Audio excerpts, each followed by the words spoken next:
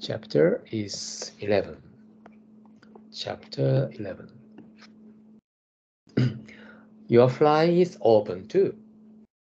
Observe the behavior of others and correct your own. Back in the early post-war era in Japan, when cars were scarce, everyone got around by bus or train. One day I found myself riding on a nearly empty bus. I picked a seat, sat back, and relaxed. Across from me sat a distinguished-looking man in his 50s whose fly, I couldn't help noticing, was unbuttoned. This was in the days before zippers came into common use. I contemplated what to do, but of course he had to be told. I slipped over beside him and quietly let him know the situation, man to man.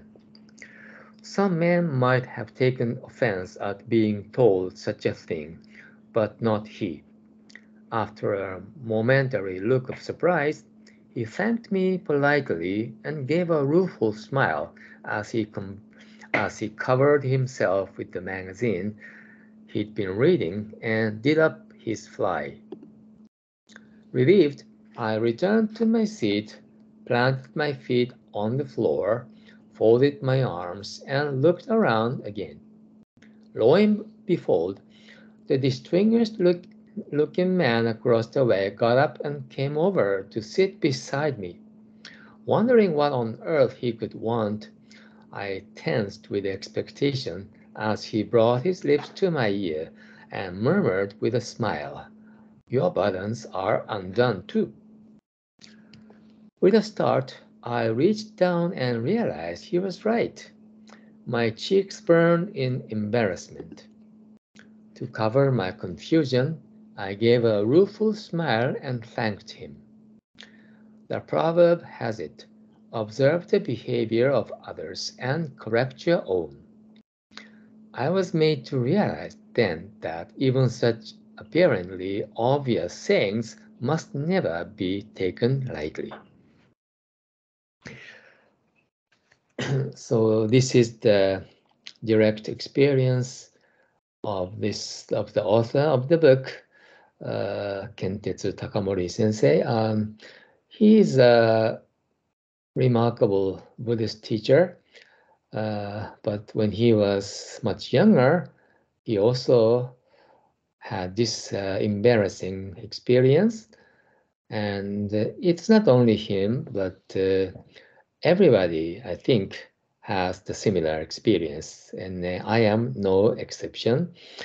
I was really embarrassed because the same thing happened to me when I was standing in front of many people on a stage. But yeah, I don't think many people noticed that, but it's still, when I realized that, nobody told me. I realized by myself, and I was so embarrassed. So before people notice, before many people notice our such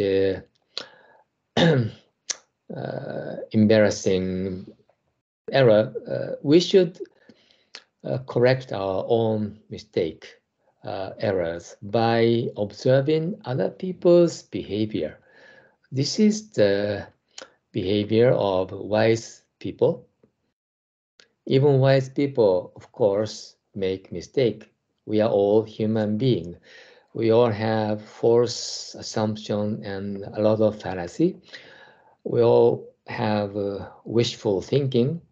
So we don't see the reality as it is, and we don't see ourselves as we are. But by looking at the mirror, we can prevent such a mistake because we can see ourselves, how we look, what kind of appearance do we have. Is it good, or is something sticking to my lips or teeth? We can see it by ourselves by using a mirror. So looking at mirror before going outside is very important.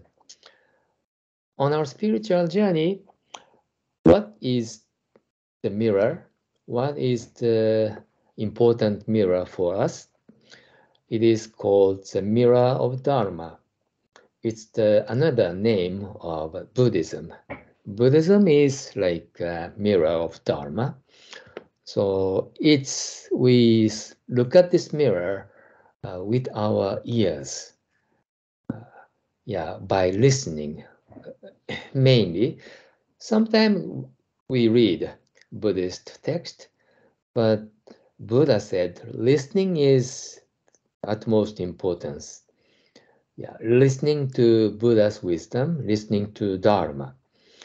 Actually, there's a phrase in a sutra. Listening is what is by listening we will attain enlightenment. By listening or by hearing. Hearing is more precise in translation because the voice, Buddha's voice, reaches the bottom of our heart. It's not our effort, but Buddha's voice reaches the deepest part of our heart by Buddha's power. So we hear the truth at that moment. So this is the most important mirror for us, the mirror of Dharma. So 6 paramitas is important daily practice, but more than 6 paramitas, listening to the Dharma is important. Okay, so that's all about today's afternoon recitation meditation. Good job, everyone. See you next time.